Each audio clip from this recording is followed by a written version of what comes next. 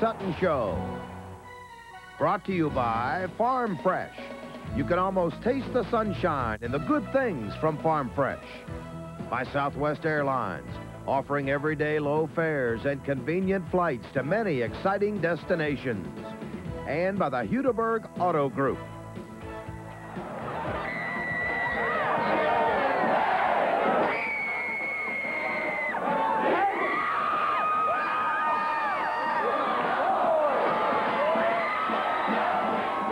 Welcome to the Eddie Sutton Show. I'm Dean Blevins, and never in the history of Oklahoma State basketball have the Cowboys started so fast, 17-0. And Eddie, I'm safe to say I believe that never in the history of the program has there been quite a reception like you got after the big Oklahoma win on Monday night.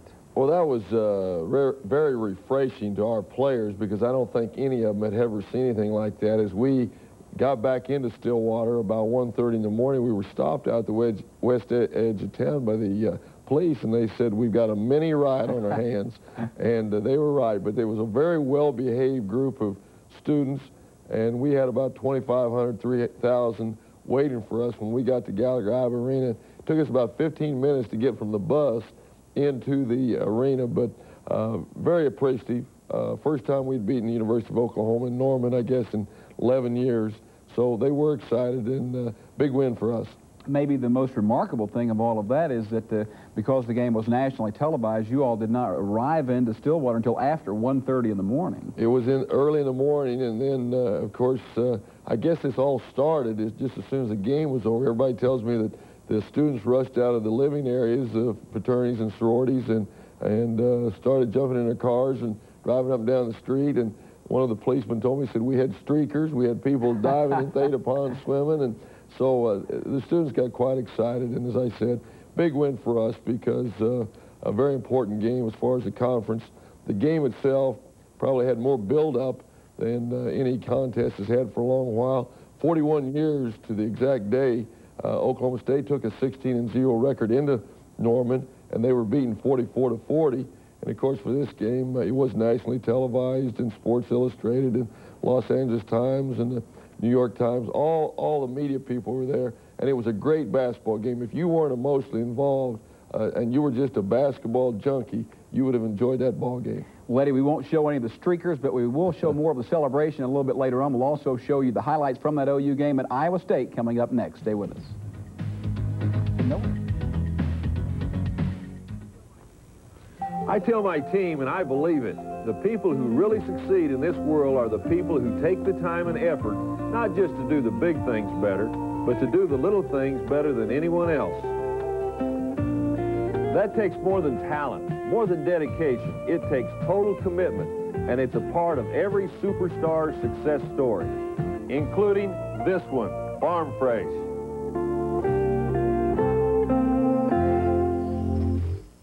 Welcome back to the program. Cowboys looking for their 26th straight home win on Saturday against Iowa State, Coach. Tough Iowa State ball club. Johnny Orr's got a team that will be in the NCAA tournament at the end of the year. We came out, we set up a play right at the beginning, back screen Byron on the opening tip. Sean made a good pass, and we get the first two points of the game. And here, Sean runs through a pass. We're always talking about overplaying and playing the passing lanes, and that's a good example. And at that point, with a 4-zip lead, the crowd went bananas. One of the outstanding crowds we've had. Good high-low pass from Bryant Reeves down to Byron Houston. Byron, another big game, 34 points, 9 rebounds on the afternoon. He did have a sensational game. Good hustle play here. Defense forced a turnover. We got the numbers. And Sean makes a nice lead pass to Davis. Sean throws that pass very well. Likes to use the lob off the break. Has a good touch on the ball. Good 2-on-1 fast break here. Alexander off to Milt Brown, and that's the way you practice the 2-on-1 break. Some of the national sportscasters now saying Gallagher-iba perhaps the toughest place to say in America. You've been thinking that all along. It's one of the toughest for the visiting team. Good bank shot from Cornell Hatcher.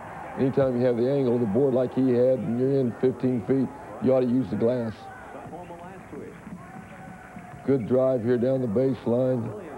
Great follow shot by Reeves. You like him playing physical, don't you? We hope he'll get more physical. That's one of the things that will allow him to continue to improve. Speaking of physical, Byron Houston once again, and what we got here? Speaking of bank shots. One of our great fans, one of our students. Another nice 2-on-1 fast break, and Byron led our ball club, but we had some other people that certainly contributed in this game. We'll take a look a little bit later at the Big 8 standings. Certainly playing a game like this, one you need to win at home. You can afford a loss occasionally in Big 8 play at home, but certainly not against an Iowa State. You hope to win this one, and you do. You play very, very well.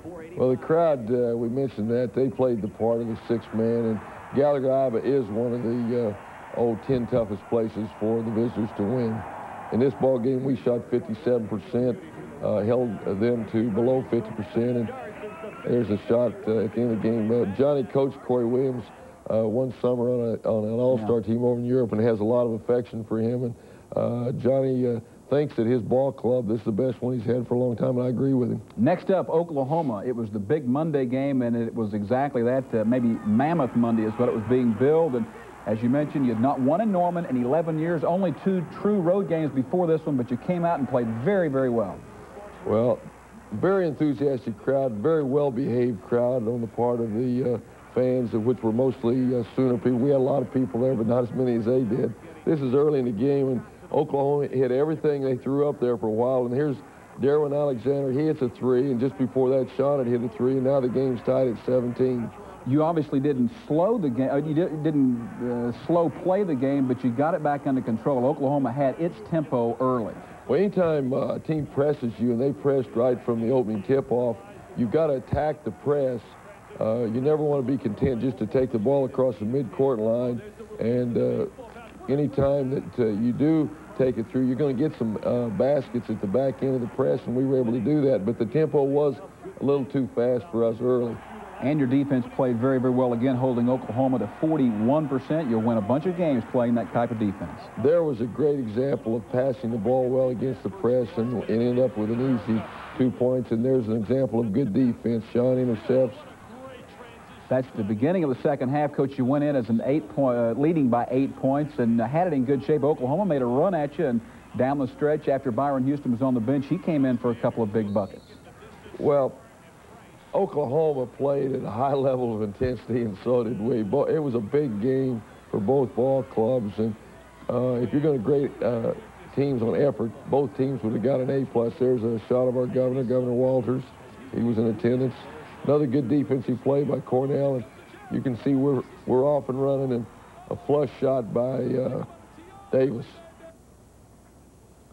We shot the highest percentage we've shot, I think, for the season in this ball game, 63%. We also converted our free throws, 79%. And I want to give a lot of credit to Darwin and Corey. They played very well. In fact, I thought Darwin played the best game that he's played since I came to Oklahoma State. And along with Sean, those 3 guards at a time when our big guys were in foul trouble, they displayed a lot of poise, and we were able to win. There's a shot of my wife, Patsy, and Carolyn Evans, the wife of Rob Evans, one of my assistant coaches. And we'll see one of the key plays in the game a little bit later coming up. Brent Price misses a shot at the buzzer that would have sent the game into overtime, and the celebration is on. Watch this right here. That's how strong Byron Houston is. He's got Sean, and he's almost like he's holding a little child. But I've never seen a basketball team any more excited over just a regular season game than our team was. I've seen ball clubs that I've coached that were excited when you were in the NCAA playoffs or when you clinch a league championship. But the game meant a lot to our seniors because Darwin, Byron, and Corey had never beaten the Sooners down in Norman, and that was one of the goals this year, was to beat OU at their place. So they were quite excited, and a big win for us. You know, the Big 8 race, we'll probably talk about a little bit later, but Kansas got a big step on everybody by beating Missouri at Columbia and then going to Boulder. So we've got to go on the road and win some ball games if we're going to compete for the championship. And this was a big win as far as that was concerned. You know, Coach, you have to feel confident anytime you play, particularly when you go on the road in a hostile environment. I spoke with your assistant, Bill Self, before the ball game, and he said this was the most confident he could remember Oklahoma State being going into the game. Actually felt you would win, whereas in the past you would go down, the team would go down hoping to win. Is that accurate? I think it's very accurate. When you have 5 seniors and you've had the success that they've enjoyed in the year and a half, you know, they believe they can beat anybody, and I don't think the home crowd really bothers them that much. In that particular ball game, I felt like our team was really focused in, even from the time we arrived in Norman the day before. They were really I felt like they were on a mission, and that's kind of the expression that you might read on their faces. All right, we'll take a break, and when we come back, we will show you the Southwest Airlines Play of the Week, and it's from that Oklahoma game. Stay with us.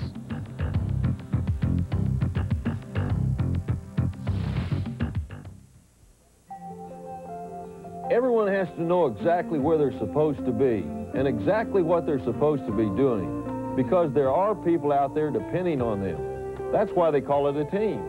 And when you get a bunch of good people together who like what they're doing and who have the skill and patience and desire to become team players, well, you've got a winning team, like this one. Farm Fresh, the winningest team in this part of the country. Play of the Week is brought to you by Southwest Airlines. Oklahoma State leading 90-89, 31 seconds remaining. Coach, take it over. Well, we're coming down. We're going to try to spread the floor, and you can see Sean beats the press. Let's freeze it right there. Now, you can see, you hear the term a lot of times, spacing, and what you're doing here is trying to get your ball club to be 18 to 22 feet from each other, where it's very hard to double up on the part of the defense. And you can see out in front there's 3 players. We've got one over here, and we got one back on the baseline. So a great job of spreading the floor, not allowing them an opportunity to really double up and foul. And I'm sure Coach Tubbs and their staff was yelling for them to foul to stop the clock. And they don't foul until there's only 5 seconds left. Right here, Darwin Alexander's going to receive the ball right here. And finally they catch up and foul him. And, of course, he converted the 2 free throws. That made it 92-89. Now it's very difficult to get the ball up the floor in 5 seconds and get a decent shot. But Brent Price got one from the top of the circle, and it had a chance to go in. And I don't believe anyone could have handled an overtime. I think the crowd was exhausted, the players were exhausted, and the coaches were exhausted. But a great college game, and fortunately we won the game. In a situation like that, it's just too bad that somebody has to lose. All right, we'll take a short break, and we'll come back. We'll see more of that celebration in Stillwater after the big win.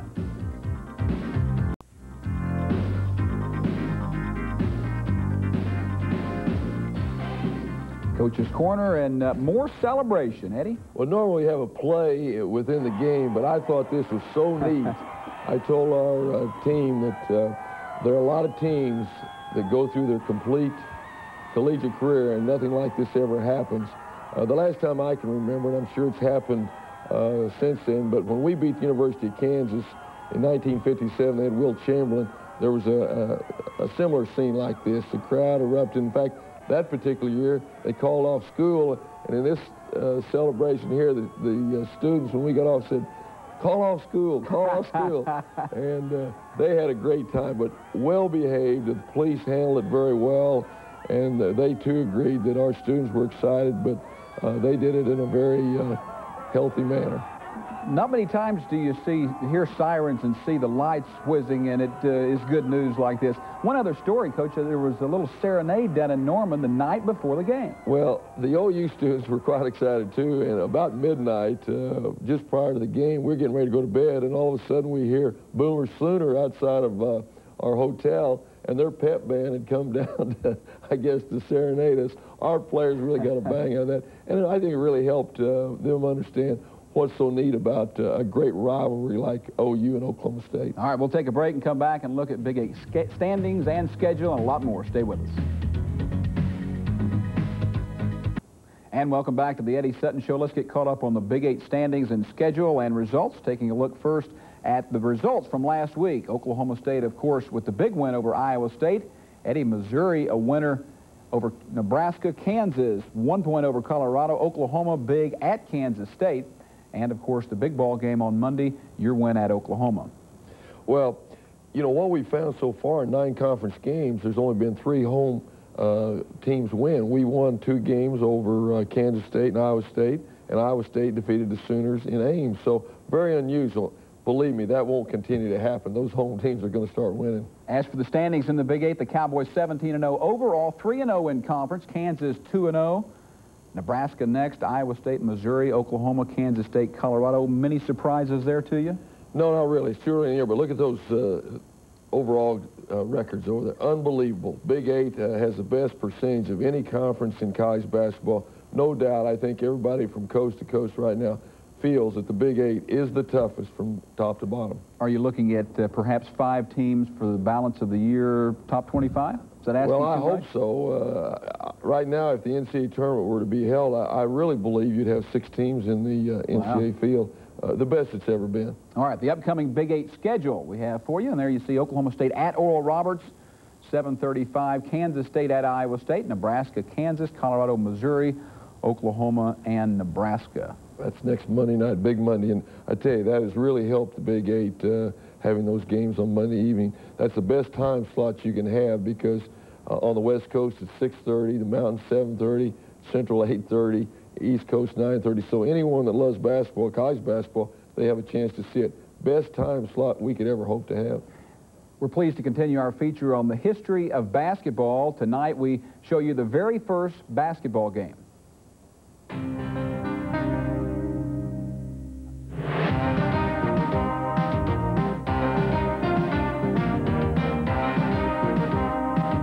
Would basketball be as popular today if it was known as box ball?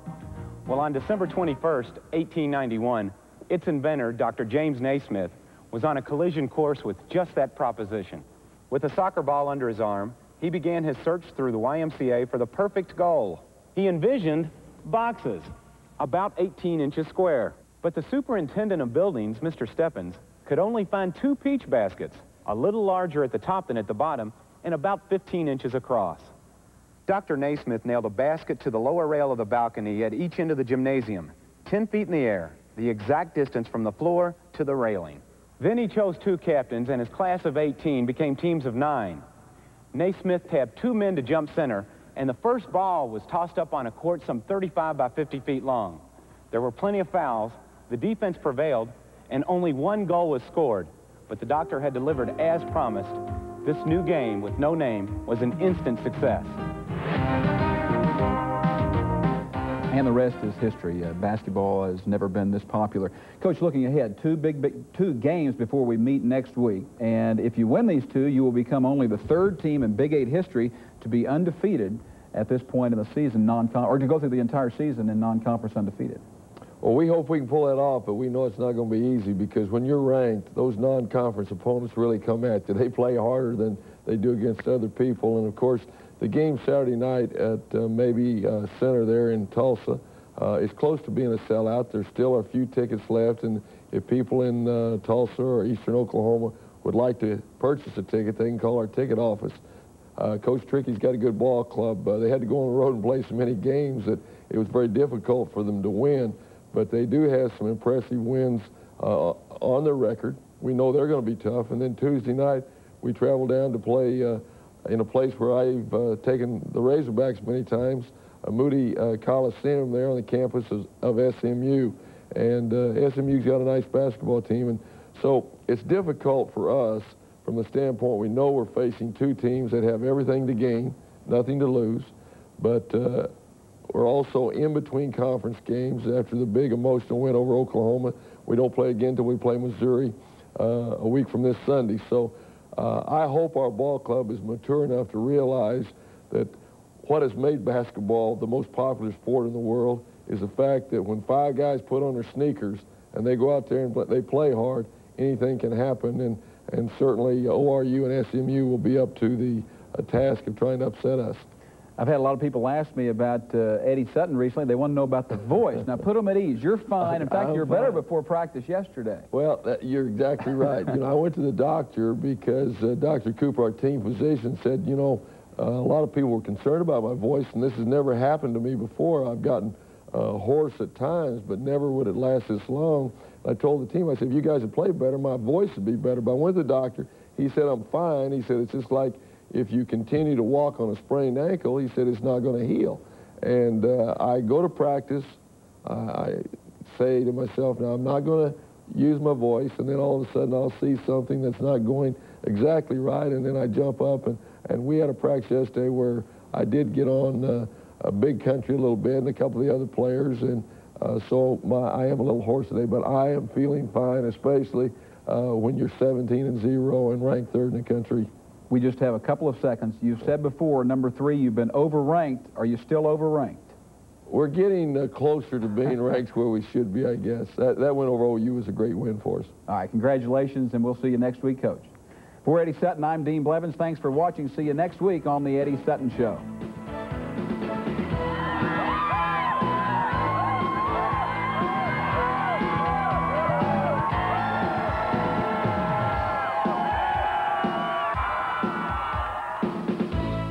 The Eddie Sutton Show has been brought to you by Farm Fresh. You can almost taste the sunshine and the good things from Farm Fresh.